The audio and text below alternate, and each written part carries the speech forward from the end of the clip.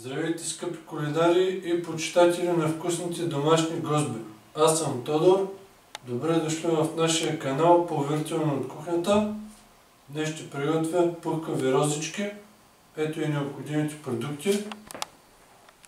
600 г пресято брашно, 200 мл топло прясно мляко, 200 мл хладка вода, една чайна лъжица сол, една супена лъжица захар, 11 г суха мая, 50 мл олио, 2 белтъка, 80 г краве масло и за намазване 2 жълтъка, една супена лъжица прясно мляко, сусам за поръсване. Започваме първо с приготвянето на тестото. Смесваме всички съставки. Към брашното прибавяме солта, захарта, разбъркваме леко, оформяме кладенче. В кладенчето прибавяме прясното мляко, водата, олиото, сухата мая, двата белтъка и започваме да умесваме. Трябва да се получи гладко еластично тесто. Когато започне да се заформя, прибавяме половината от маслото, едната бучка и продължаваме да месим.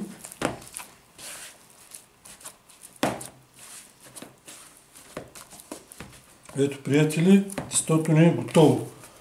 Вижте с каква консистенция е. Меко и лепкаво.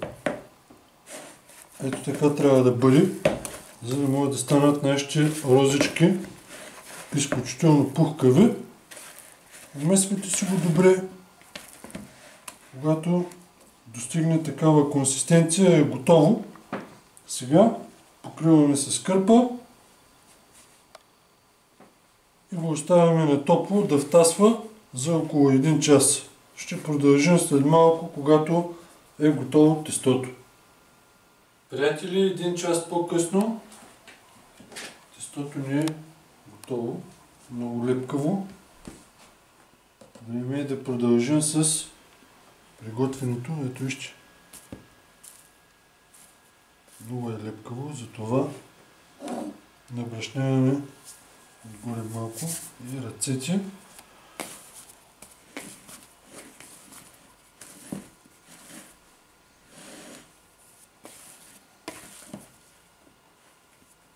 Ето така.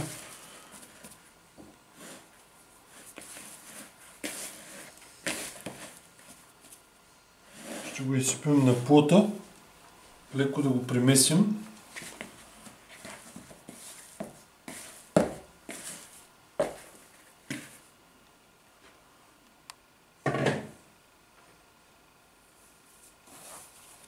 Примесваме леко.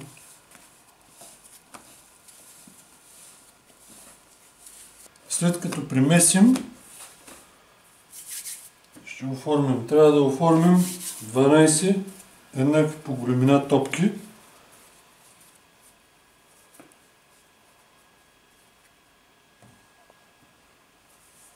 Заемаме се с оформянето.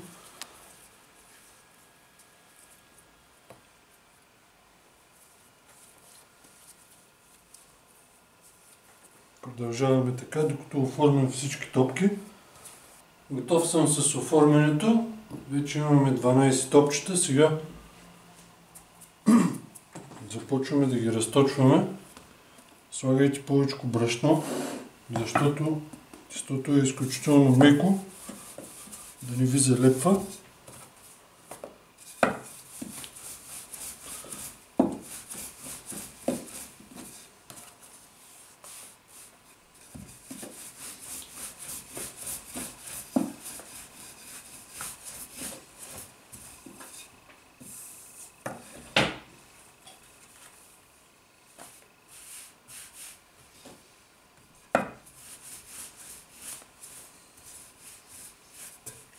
Ето така.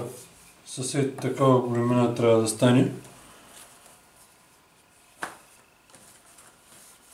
тестото. И сега следващата стъпка да намажем с масло. Маслото е на стайна температура. Намазваме ето така.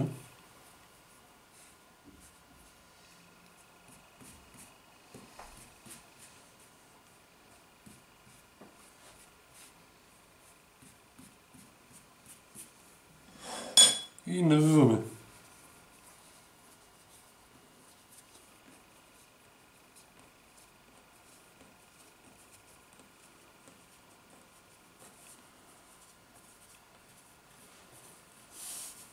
Ето така. Притискаме края. Притискаме и другия край.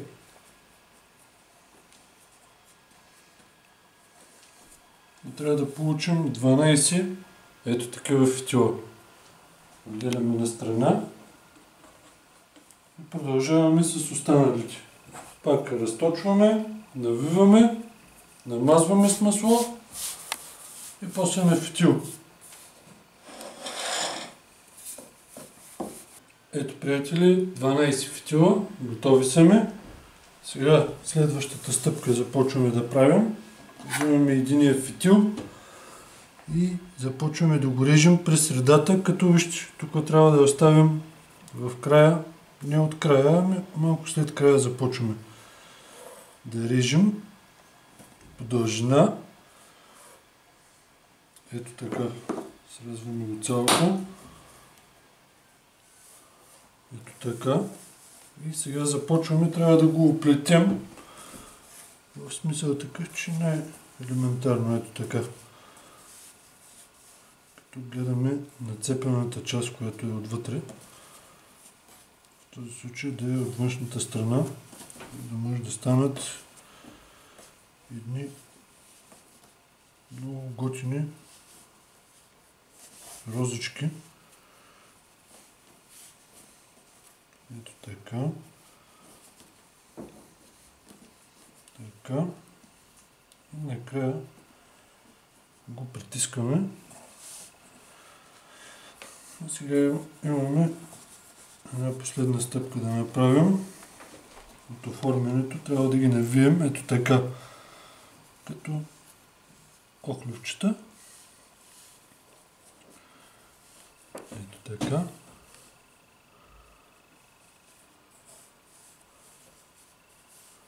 Тук леко притискаме.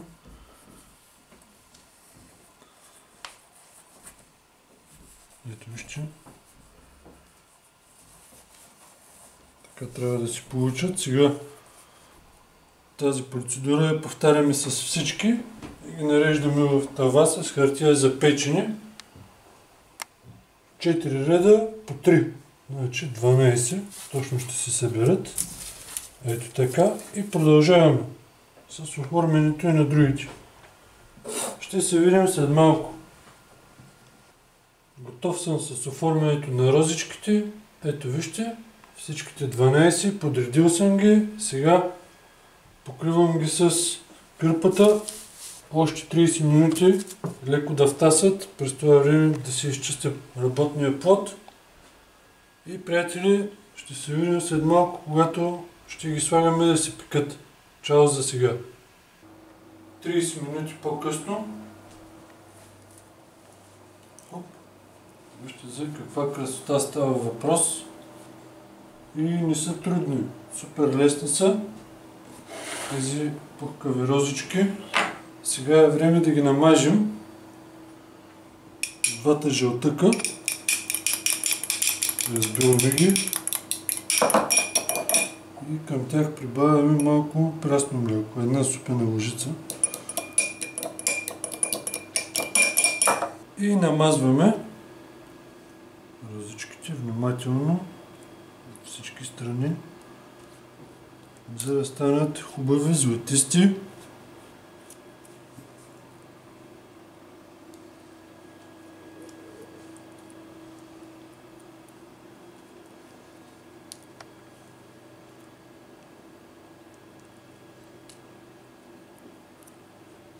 След като ги намажем, поръсваме с сусам. Аз в случая имам черен и бял смесени, останали от други предишни рецепти. Може само с бял, може само с черен, може и без. Може да си ги поръсте с захар или пък с маково семе, каквото ви харесва. Както ви харесва, така може да си ги направите. Трябва да импровизирате, така стават най-вкусните неща. Просваме всички розички. И след което ще ги сложа да се пекат. Предварително съм включил фурната на 180 градуса, без вентилатор. Ще ги печем около 30-35 минути, някъде в средата на фурната.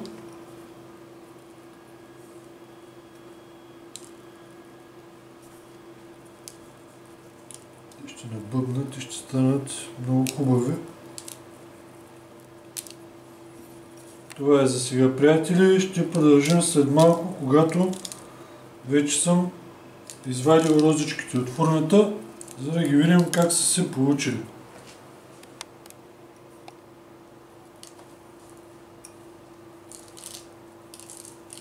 Приятели, 35 минути по-късно пухкавите ни розички са вече готови.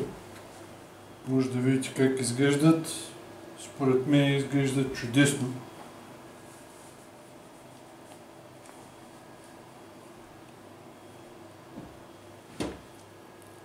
Вижте колко са пухкави.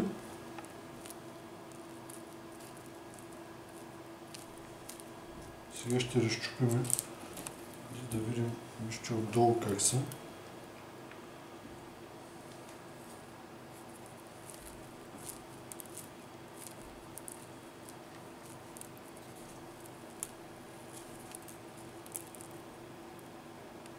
Вътре са на конци.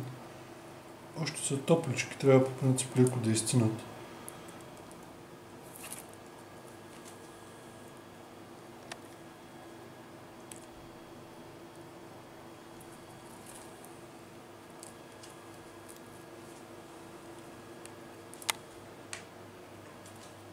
Страхотно се имат аромат на маслце.